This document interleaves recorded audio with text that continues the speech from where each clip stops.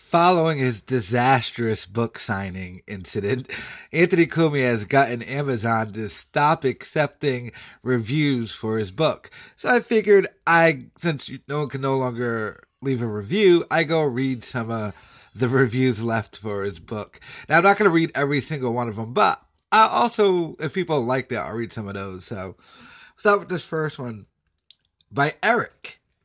Don't pay attention to the haters. Started the book as soon as it was downloaded from my pre-order and couldn't put it down. Amazing. Shocked to find the negative reviews from people who obviously never read it. Eric, your last name Nagel? You fucking hoagie boy? Great book about free. Wait. Sue would be proud. I don't like this book because it leaves out his pedophilia, racism, abuse of the mentally challenged and women, his love of tranny cock, and his lust for his cousin. Other than that, solid read. Actually, that's not true. I forgot to mention that the grammar and word choice is equivalent to that of a third grader. I hope there is an audiobook, but Aunt will probably be dead in the next 6 months.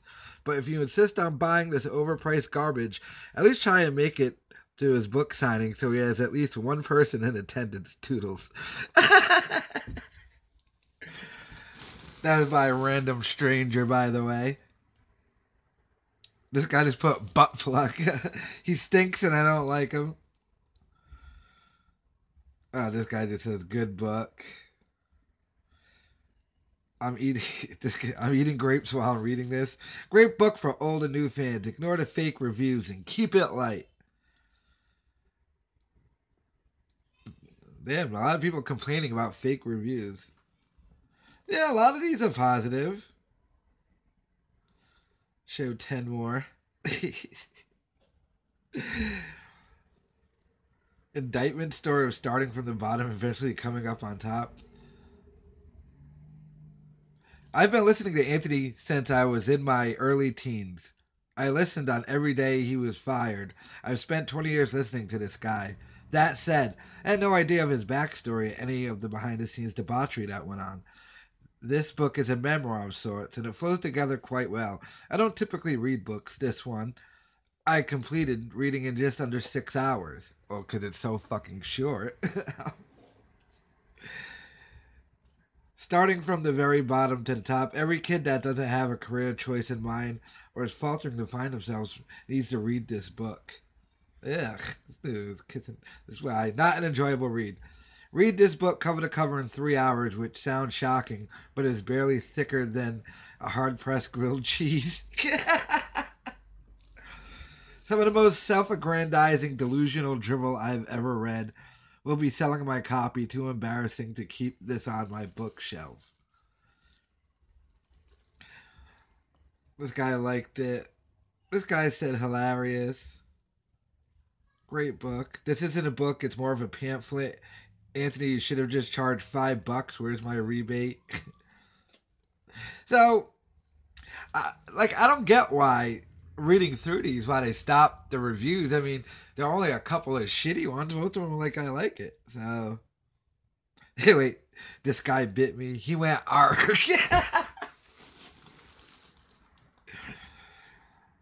Oh, only for hardcore fans. Book is written with spelling errors and grammatical mistakes. Anthony takes no responsibility for his own actions and constantly bites the hand that fed him. Quite literally. Do not go lightly into purchasing this book. 2 stars. Alright, 4 more. This guy loved it. Gonzo said hard pass.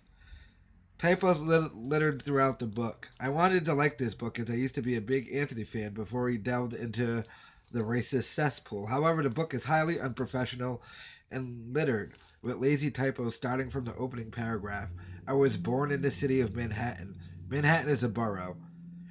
The content of this book is essentially rehashings of old O&A bits, and it comes off as lazy and tired. And then this guy just put, this book stinks. This book is terrible. Alright, so once again, another pussy. Why end the reviews? Like, I went through them. Most of them were positive. So, who cares? So, those are just some of the reviews that they allowed because they stopped allowing them. But it doesn't matter because the book was a failure. Fucking, I did a post earlier about that guy who called Barnes and Nobles, right? Well, he has another video on his shit where he actually calls out Joe Cumia. Joe Cumia, Anthony's brother, is claiming, no, there was 50 people there. Anthony sold 50 books. And the whole time I was thinking, first of all, that's bullshit. Second of all, you were downstairs losing a debate to Antifa ugly trans people. Like, you weren't even at the fucking thing. You were outside with your brilliance. Does speech make you racist? Yeah. What a debacle. Old Trampa.